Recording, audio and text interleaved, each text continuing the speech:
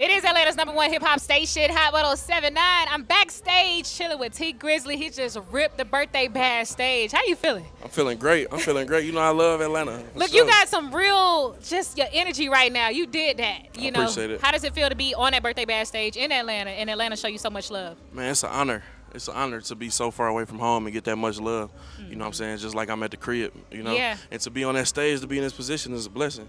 What's your favorite place to eat when you come to Atlanta?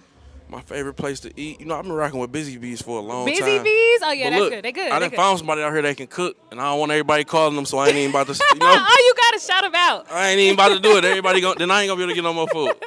Now, look, you got some, we saw some videos going viral. You working with J. Cole. Talk about what's coming up with you and him, because I know that's going to be major. Yeah, so I'm working on an album right now. You know what I'm saying? My brother J. Cole, he came through and he blessed me, you know what I'm saying, with something crazy. I can't wait till y'all hear it. I mean, y'all shooting a video already and the song ain't even come out yet? Yeah, we got to be prepared, you know what I'm saying? All right, who are your top 3 lyricists? My top 3 lyricists, that's a lot. That's a lot.